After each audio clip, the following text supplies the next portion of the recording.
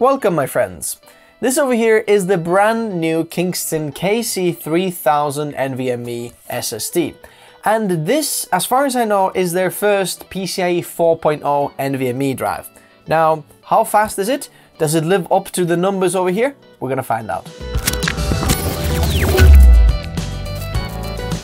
This comes in 4 different sizes. The highest is 4 terabytes inside. Then there's 2 terabytes inside, which I have over here. Then the 1 terabyte and the 512 gigabyte sizes. Now, I think it's important to mention that on the specs, the 1 terabyte and the 512 gigabyte are actually a little bit lower speeds than this one. So I think they don't quite reach the 7,000 megabytes per second speeds. The controller over there is the Phison E18 controller, which should be the same controller that's on the Seagate Firecuda drives and also Sabrent Rocket drives. So I'm expecting quite good performances over there. So this is the 2 terabyte version. On the top over here, we have an actual, this is not just a sticker. There's like a metal sticker, so it's also like heat dissipating this a bit better, cooling the memory chips and the controllers down. And it is double-sided. I'm not sure if you can see that, but there are chips on the other side as well.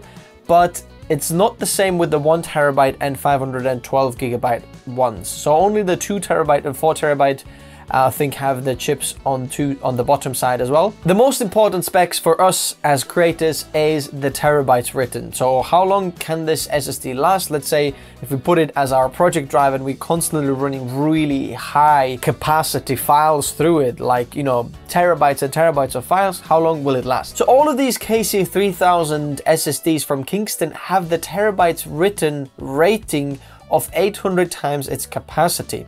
So if it's a 1 terabyte model, it's 800. If it's 2 terabyte over here, it is 1,600 terabytes written, rating over 5 years. So if we do the maths over here, then we can fill 43.8% of the drive's capacity every single day. So if it's a 1 terabyte drive, we can fill and empty it with 483 gigabytes of files and then delete them every single day for the next 5 years, and this will be fine. Now, enough talking, let's put it into the system and then figure out how fast is it.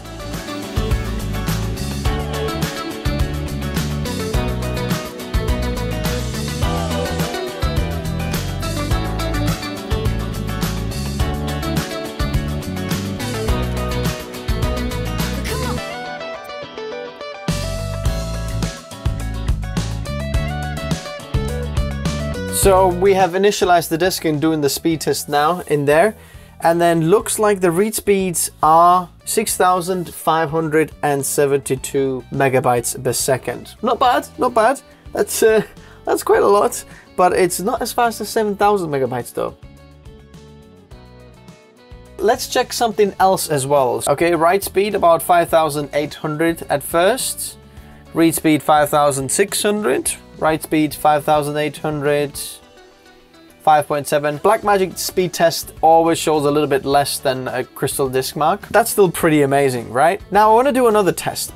I have 2 PCIe 4.0 NVMe drives inside there, and they're both super fast. Let me show you how fast the other one is. It's called the Z440. It's pretty fast. As you can see, 4,800 megabytes per second still. And the write speed is 4,271 megabytes per second. So on the left over here, we have some very large project files. We're gonna pull them over to that SSD over there, and then let's see how fast is this gonna transfer them. I can see that right now it's writing them about 1.8, 1.9 gigabytes per second from one drive to the other one. Now we know that this can read on the left one over here. This is the Z440. That can go around 4,200 megabytes per second, or even 4.5 gigabytes per second read speed. So it can read them from there. But then now on this KC3000, for some reason, we're only writing about 2 gigabytes per second. Now, both of these actual write speeds are much better than you know, what we're seeing over here. But let's see if this speed is going to be sustained or not.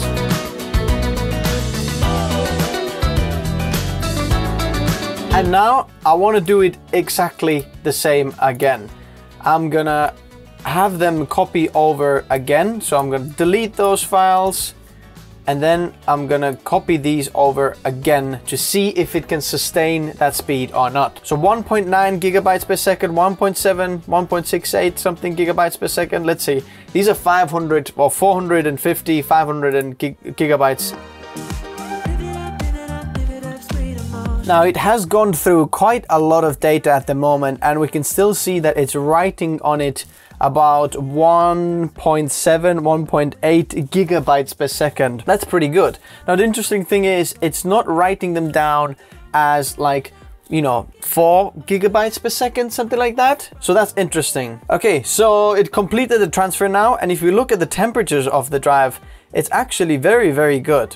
The controller and the SSD drive is like about 40, 50 degrees, which is completely normal. So it's getting heated down quite well over there. Now there's good heatsink on that card on there as well that I'm using. That comes with this motherboard. So I have another PCIe 4.0 drive. That is my operating drive. That's the desktop over there. And that is the Sabrent Rocket 1 terabyte NVMe drive. And that's, you know, 4.0 drive, roughly about 4,000 or 5,000 megabytes per second as well. So I'm copying from the desktop now to the KC3000, and we're still reaching about 1.8 gigabytes per second write speed onto the drive. So looks like the drive is doing fine. I've transferred about 1 terabyte of files now to it, and it still transfers exactly the same speeds on it, which is really, really amazing. So it's not like it's going to be fast at first and then drops down. So this is quite amazing. Now then, what can we say about this NVMe drive? Now, if this was launched a good few years ago, we'd all be impressed with these read and write speeds, but because there is other very high read and write speeds drives out there, this doesn't like kind of raise our eyebrows as much as it would have done a few years ago. So the 6.5 gigabytes per second read speeds and about 6.9 gigabytes per second write speeds, they're very, very impressive. But what's more impressive is the terabyte written spec for this drive. It's rated 800 terabytes written, right? So what does it mean in terms of what's some of the other drives out there? Now, Sabrent Rocket drives are usually 700 terabytes written rated, but the Samsung and Western Digital drives are 600 times rated. So that is quite a bit more. And for me as a creator, that is much more important spec than having an extra few hundred megabytes per second read or write speeds. So what does it translate to? So if you take the 980 Pro Samsung drive, for example, then each day you can write 330 gigabytes per second for the next 5 years, and then that's kind of the drive's life then. This drive though here, extra 100 gigabytes per day to write on this drive, which for me, that's a big thing. That's a very big thing. If I'm constantly, maybe one video that I can finish here is about 400 gigabytes in one file size, if we're doing a PC build or something like that, that comes from that camera.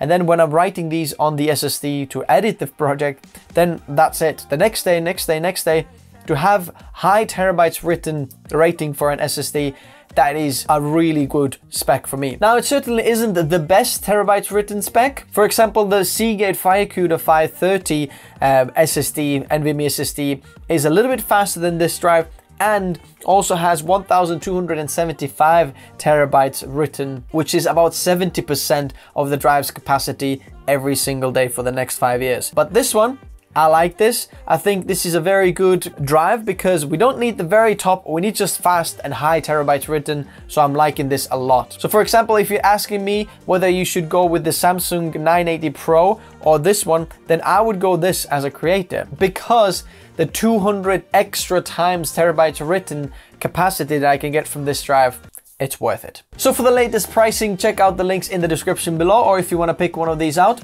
check this out. I'm going to use this in a very interesting build soon, so stay tuned for that if you'd like to see that. Likes if you enjoyed it, subs if you'd like to see more, and I'll see you next time. Bye bye.